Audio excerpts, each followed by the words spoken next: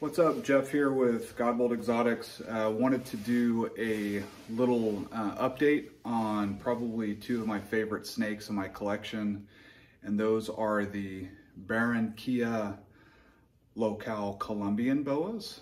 So these guys are boa imperator from what I've been able to gather. According to Vin Russo's book, he talks about how the ranges of boa constrictor actually overlap the ranges of imperator. So these guys are not a constrictor. Possibly they are a natural occurring hybrid between the two.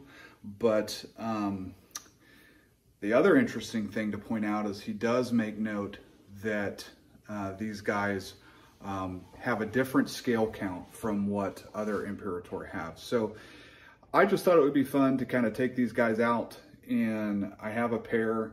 I've had them since they were babies, and this is my male.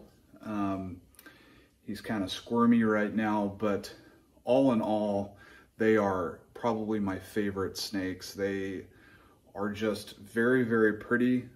This is not a morph. You can tell, you know, the color is just popping off these snakes, and they're also very, very placid and tractable. So later on in the video, I'll show you guys pictures of their cages, but they're in 34 or 36 by 18 by 18 with a big piece of wood across that they can kind of lay on and bask. But just all around really, really awesome snakes.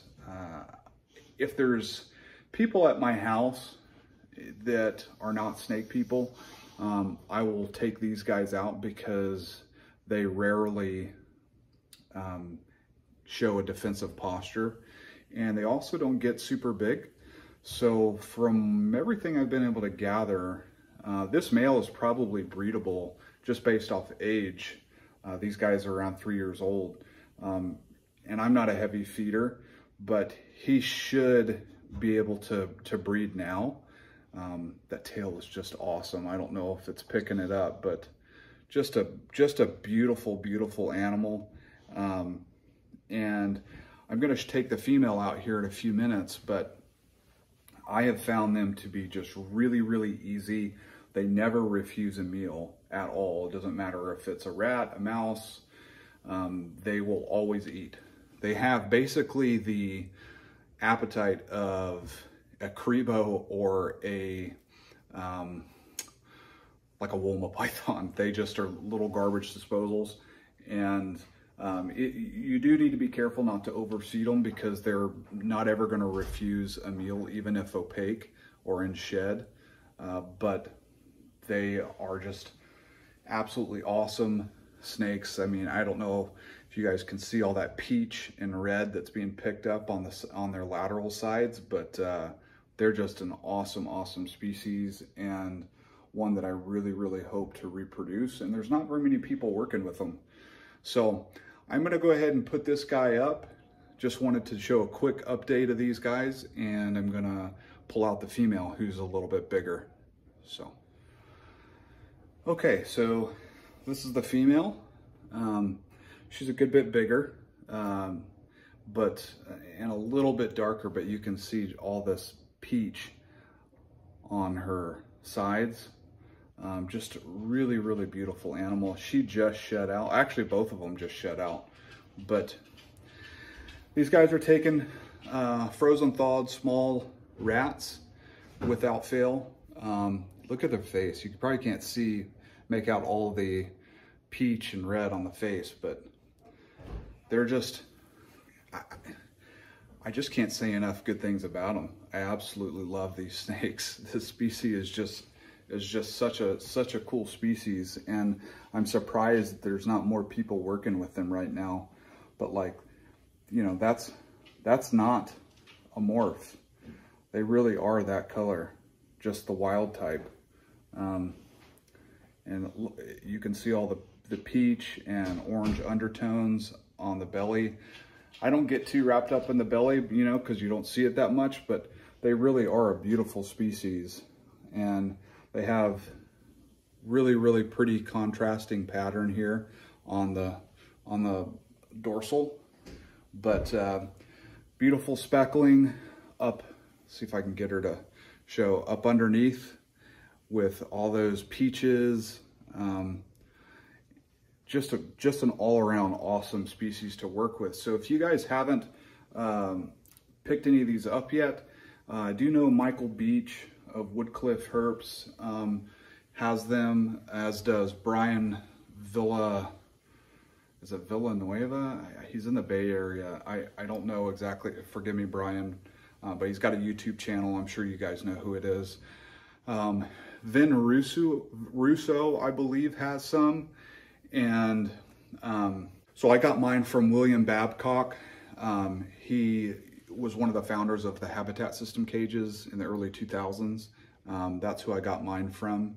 But these are just awesome, awesome snakes. And, you know, if you're wanting something that doesn't get too big, that's pretty tractable, meaning you can handle them on most days, and something that's also going to be easy to feed and you're not going to run into the headaches of picky feeders, these guys are a great option. You know, maybe you're not into morphs.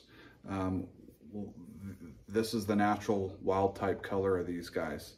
So I really think they're a fantastic species that is much more docile compared to a lot of the true red tails, and they are not going to get super big, so you can actually take them out. Now, I do believe she's going to get a little bit bigger. My plan is to pair these guys later this year, and you know, she's kind of moving around, but she's just checking things out, just like the male was.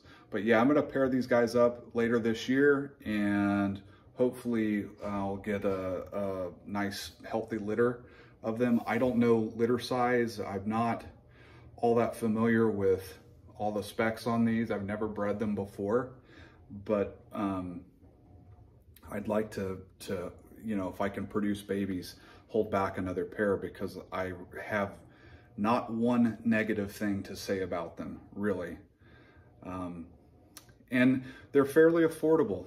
So like, you know, you can get a pair for under $1,000.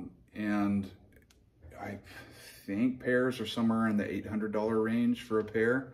I'm not quite sure. I was offered like a yearling male for $375 not too long ago.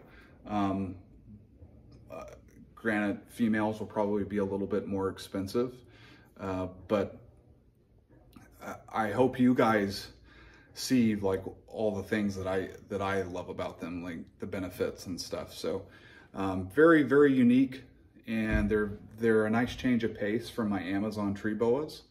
And yeah, so I thought this would be fun just to show you guys a little update. They've just shed out, they're looking great, and they've put on a little bit of size since my last update video. So we are on our road to being able to pair these guys up here later this year, you know, for the 23-24 breeding season. So anyway, thanks for watching, and make sure you subscribe, comment. If you guys have had any experiences with these guys, or if you know of a breeder that I left off that works with them, make sure you comment below, and I'll do my best to respond. And if there's any, you know, noteworthy experiences you've had with them, make sure you share that below as well, because I'd love to learn from other keepers of this species so that I can be better with the ones I have. Okay guys, take care, stay safe, and don't sweat the small stuff. Peace.